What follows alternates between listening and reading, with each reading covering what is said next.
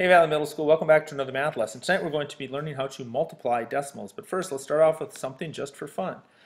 How many actors have played James Bond in the official movie series? Now I'm talking Hollywood, not community theater, so Uncle Bob's appearance as James Bond doesn't count. We'll get that answer and more when we finish the video. Tonight officially our target is 2.48. I can multiply decimals. Let's do this thing. Alright, some must-know stuff. You're going to have to know how to multiply tonight, so I'm going to kind of review that as we go. So if you think I'm going too slow sometimes, remember, I'm reteaching some people how to multiply. So we're going to multiply as usual, then we're going to count the decimal places on top in the problem, and then we're going to move the decimal in the answer that same number of places. Here's a quick example from the book. 3.77 times 2.8. Well, I set my problem up 3.77 times 2.8. And then I multiplied away. I started here at the 8. 8 times 7, 8 times 7, 8 times 3. I got 3,016. And I zeroed down. And then I multiplied then 2 times 7, 2 times 7, 2 times 3. And I ended up with 754 plus the 0 was 7,540. I added those two together and I got 10,556. All of that was just multiplying as normal. Now we have to count the decimal places. So up on top I have 1, 2 decimals plus a third, so I have a total of 3 decimal places. So I come down to the bottom, and my answer, here's where the decimal would be, and of course it's there in any number that doesn't have a decimal. And I just move it the same number of places, I move it back to the left. 1, 2, 3. So 3 to the right, 1, 2, and 3. 3 decimals on top, 1, 2, move the answer 3 places to the left on the bottom. And there you get your answer, 10.556. Let's start off tonight with a word problem about Tara. Tara bought 3 Lululemon headbands on the clearance rack for $9.22 a piece. How much did she spend? Well, we got $9.22 times 3 equals, we're not sure. So I set it up as a normal problem. I left my decimal in, and I just ignore it. 3 times 2 is 6. 3 times 2 is 6. 3 times 9 is 27. So I have 2766. Yay, I'm done. No, you're not. That was just the first step. Now we have to count the decimal places on top. So I have 1, 2 decimals on top. So I go down to the answer, 2766, and I move it back 2 places. 1, 2. And that makes much more sense. It's 27.66 or $27.66. I always like to check and just see if the answer makes sense. $9 times 3, 27 bucks. We're good to go. All right.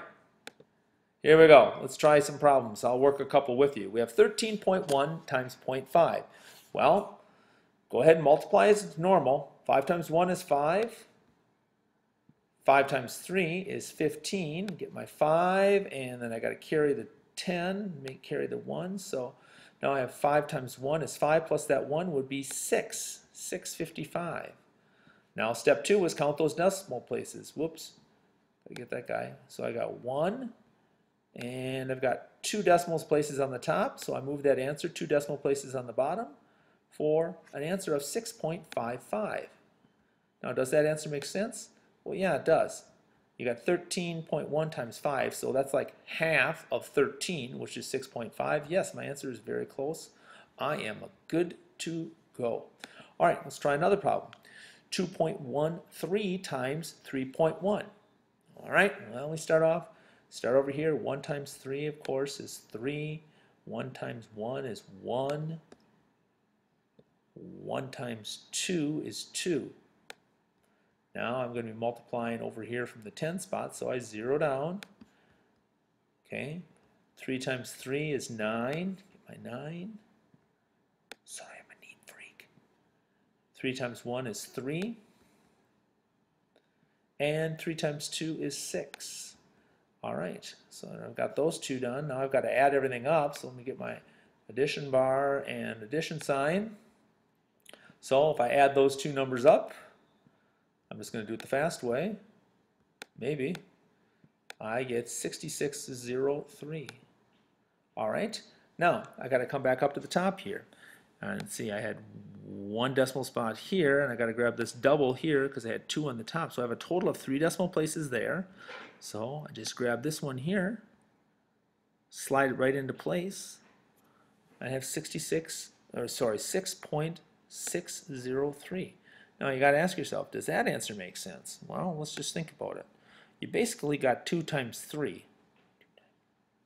And that equals 6, right? So yeah, you've got a little change here and a little change here. So yes, my answer makes total sense. Okay, time for you to try some. I've got 3 problems, small, medium, and large. Here's the small one. Go ahead and give it a shot. Okay, let's see how you did. If you multiply correctly, your answers will look something like this.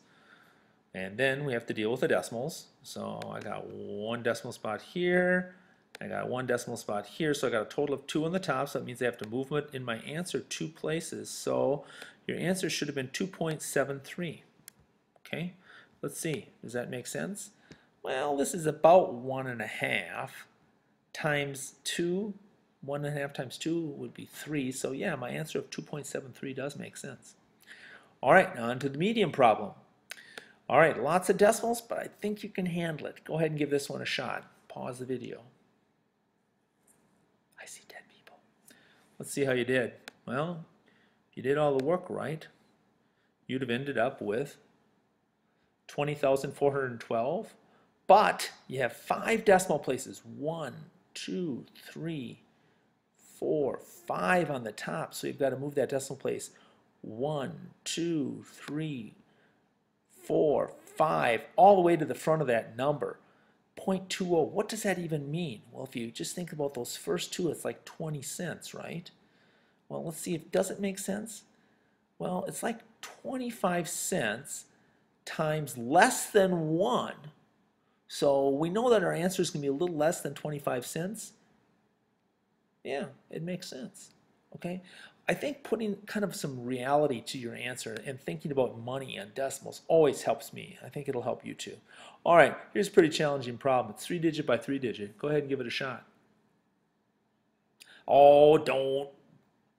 You can do it. All right, let's see how you did. All right, if you did it all, you would have had 3 numbers all the way, and you zeroed down in the second, and you put 2 zeros down in that third number because now you're multiplying over here by the hundredth spot. You'd end up with 127,050. But now we got some serious decimals to deal with. So let's see. I got 2 on the top here, and then we've got 2 on that number there. So I have a total of 4 decimal places. So I'll take and slide that into my number. And you can see where I actually end up with 12.7050. Okay. Now, if you do it in a calculator, they're going to drop this last 0, and it's just going to look like 12.705. And that's just fine. Does it make sense? Well, let's see. Let me grab this guy here. I'm going to have to move these guys out of the way. You got 1 times 8 would be 8. And then you've got about half times 8, which would be about 4. So you have about 12 as our estimate. Yes, our answer of 12.750 does make sense. All right, I think you are ready for the ticket to the show. Here they are, 2 problems.